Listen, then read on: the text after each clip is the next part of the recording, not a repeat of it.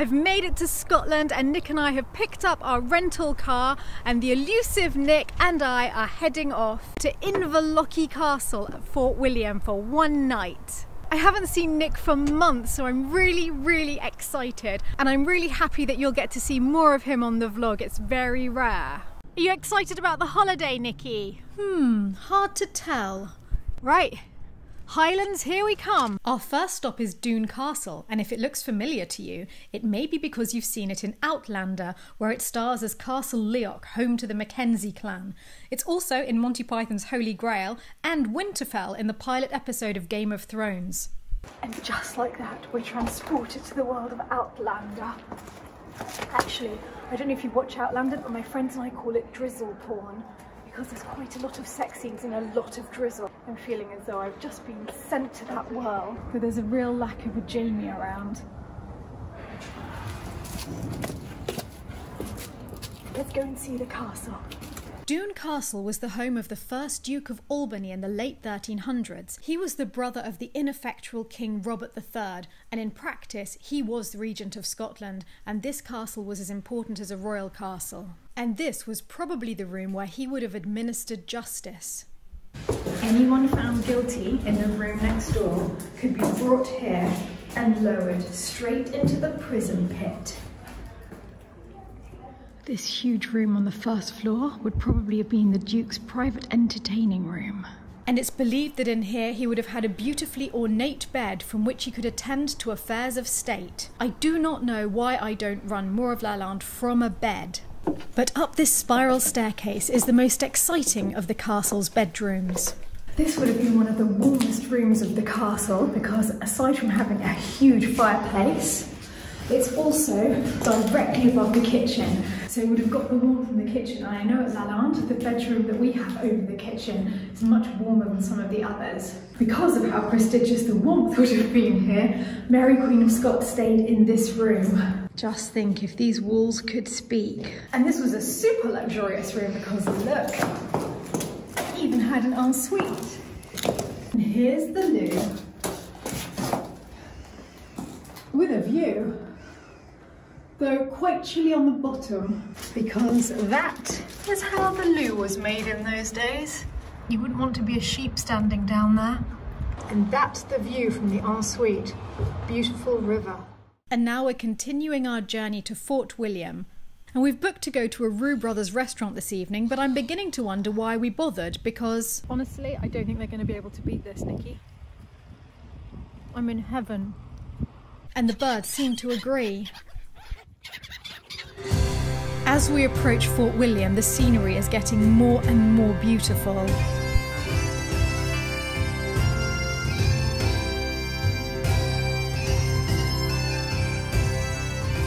It feels so good to have arrived after a long but beautiful drive, and now I'm all changed and going down for dinner. Inverloch Castle is ravishing and such a welcoming sight, but maybe the most extraordinary thing about it is that it's warm. I'm in a Scottish castle in November in a short-sleeved dress. I love the two different glasses for the same whiskey because Nick didn't want ice and I did. This is gorgeous. So much better with ice, Nick, you're crazy. Cheers, best friend. All right, let's choose some wine. This could be a long read. We're the first down for dinner, and I have permission from Nicholas to show the back of his head. The furniture and objects in this room are extraordinary. All of the rich, dark wood and silverware fit perfectly in this solid, masculine Scottish castle. Ooh, this is a very ferocious unicorn. I feel a sudden urge to get a bowl of silver fruit at Lalande. Can we get silver fruit for Lalande, Nikki? Oh, that squirrel's got a nut. Of course my eyes are drawn to this painting. It's making me miss darling Thor back at Lalande. Cheers, Nikki. Duck mosaic with smoked orange and prune chutney. I'm pretty excited about smoked orange. I have crab wrapped in avocado. And Nicholas has salmon terrine with a quail's egg most adorably topped in caviar, some of which he will be lending to me, lending on a permanent basis. Oh, it's beautiful. It's so perfect. Okay, excellent. Right, so on your plate also you have pumpkin and chestnut and some crunchy kale and pomegranate. Oh, I'm very confused. My chocolate mousse is green. Oh wow, the entire interior of the mousse is banana. I didn't think I'd make it up the stairs after all that food, but I've made it to my room, Tor Lundy, and now it's time for a long hot soak in this antique clawfoot tub. I'm still half asleep. They were amongst the softest sheets I've ever slept in, and I found a little label. And it turns out that although I didn't know about these sheets, the Queen did. By appointment to Her Majesty the Queen, manufacturers of bed linen, Peter Reed. So I have a new bedding company to look up. And as soon as I'm feeling human, I'll go downstairs for breakfast. But the exciting thing is, I can already see there's a beautiful view. It was too dark when I arrived last night to see what the view was like. Gosh, always good to see a good bit of crenellation and a stone angel from one's window. The only downside to this view is Nicholas has just informed me that I'm going on an enforced walk. This always happens when I come to Scotland. I'm not a walker. We're back in the dining room for an epic breakfast, and I can finally see the surrounding countryside in daylight, though I'm distracted by the gorgeous jewel-coloured curtain fabric. There's a sensible person having sensible porridge and my whiskey porridge brulee. Oh, this is the life. Oh, yes. No, Nicholas, I don't want to go for a walk because I've eaten too much breakfast and I want to stay here and read Highland Clans Volume 3. My pleading has not worked and I have to leave this beautiful place. I absolutely wish I could stay longer. As we arrived in the darkness, it's only now that we're leaving that we can see the full beauty of the castle. That Rolls Royce is definitely not our rental car. We've hit a little roadblock on our way to the wharf. Imagine the lovely woolly scarf that their wool would make. This one's too busy eating to get out of the way. Nothing like a quick snack. It's just been brought to my attention that we're going to those falls, really far away. I'm wearing almost my entire wardrobe except for the evening wear and half of Nick's wardrobe too. Hoodie, scarf.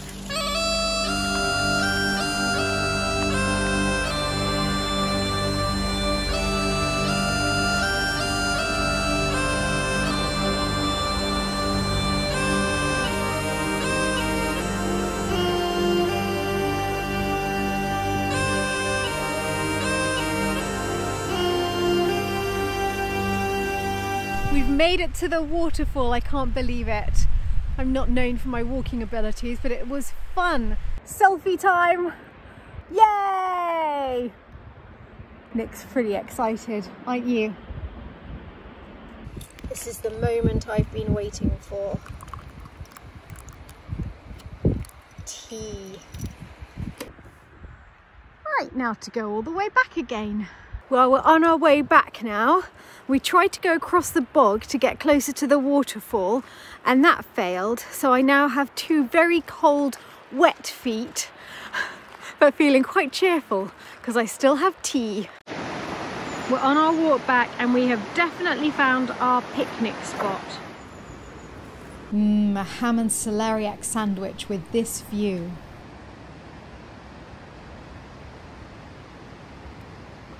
We made it! I went on a 2-hour walk and I barely whinged. And now we're back on the road, heading to stay with our great friends near Dundee. What we need on our long journey is a pit stop for whiskey. They have lots of different Game of Thrones ones. I wish I could try them all. Here is my House of Stark whiskey with apparently coordinating mocha truffle. Now I'm officially in Scotland.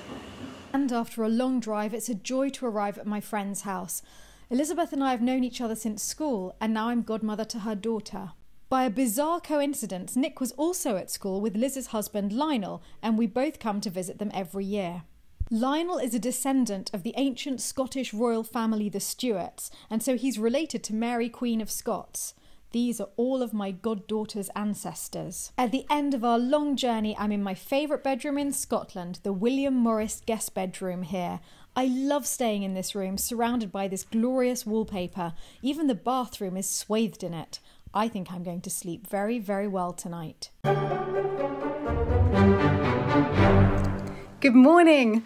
I've woken up in Elizabeth's house. I'm still half asleep, but the day is beginning brilliantly because I have my shortbread. And I love waking up and finding myself entirely surrounded with gorgeous William Morris wallpaper.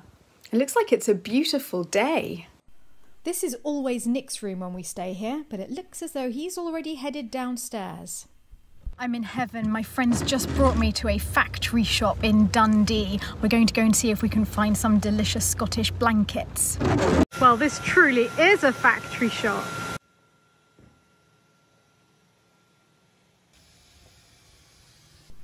Oh dear, this is torture. I love everything.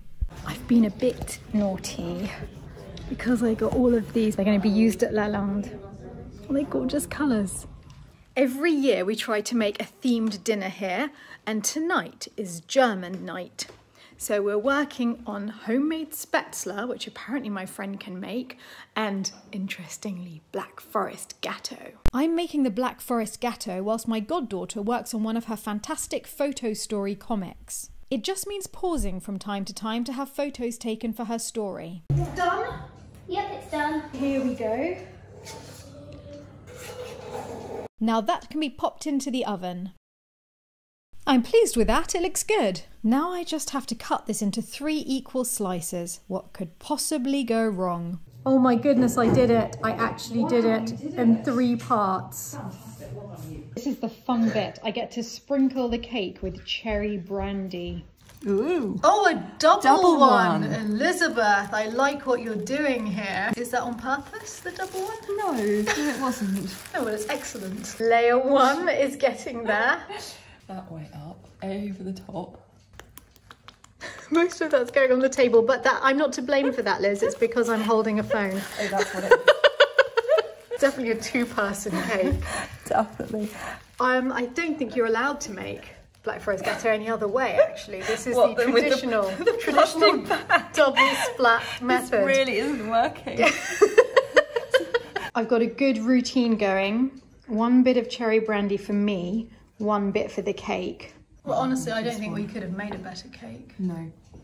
Okay, Excellent. That's doing really well, Charlotte. Chief chocolate grater. And chocolate should always be grated in a silver lame skirt. That's where so many people go wrong. this is a Van Dabby Daisy. Ta-da! We've come on a pre-dinner stroll to our friend's summer house, which is a very unusual and incredibly pretty building with a stunning view. Charlotte, I think you're wearing the best outfit. Yes, it's excellent. It's good that you've paired it with a dazzling skirt. Nick and I are Team Spätzle. Never made them before, but we are all over this. How much do I pour in? I don't know what I'm doing. Let it gloop through. It is glooping through. It's very much glooping through. I can't believe this worked. I really can't believe this worked. It looks really good. So, are you making a Oh, Nick, we did it. And this is the moment I've been waiting for. It's time to return to London, and I'm so sorry to leave such a beautiful frost-covered wonderland.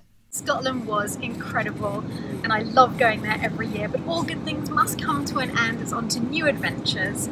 I'll have a couple of days in London, and I've got exciting things ahead because tomorrow I'm going to be meeting Erin, or as some of you may know her from her Instagram handle, the intrepid Chatelaine, for the first time. We're going to have afternoon tea at the Wallace Collection and compare notes on the reality of being Chatelaines.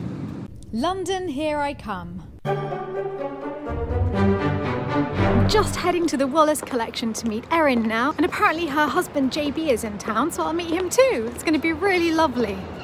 I'm sure we've got quite a lot in common. This is quite funny. I wanted to show you the beautiful Wallace Collection building, but this is what it's looking like today.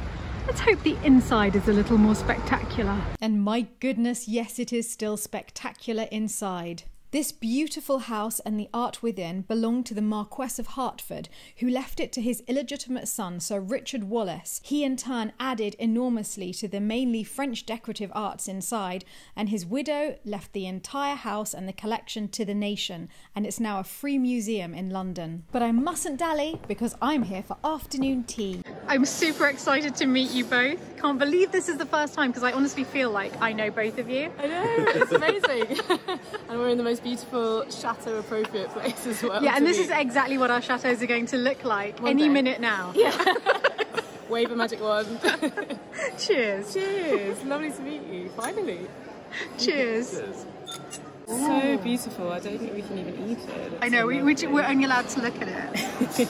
Erin and JB live in the spectacular Chateau de Bourneau.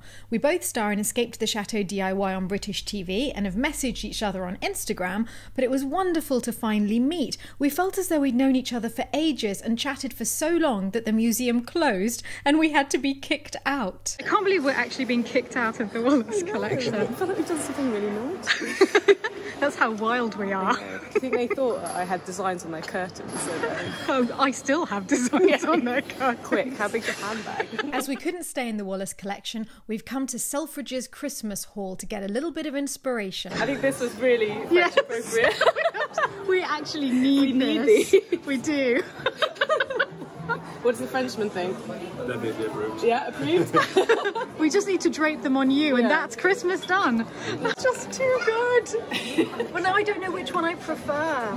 Croissant or garlic? Really tough choice, because they are both incredible. Which would you go for? To be fair, that is, I think this one is the best, isn't it? It's the real French one. It really is that French perfect garlic vibe. Now, I suspect, much to poor JB's horror, Erin and I have come to look at the evening wear in Selfridge's and just dream.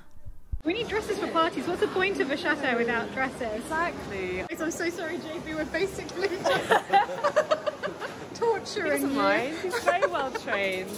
You love being a personal shopper. You look stunning in it. But really, just the price of a boiler. And what would you rather have? Your wife in that beautiful dress or hot water? I'm gonna Don't get answer into that trouble. Essential chateau DIY shopping.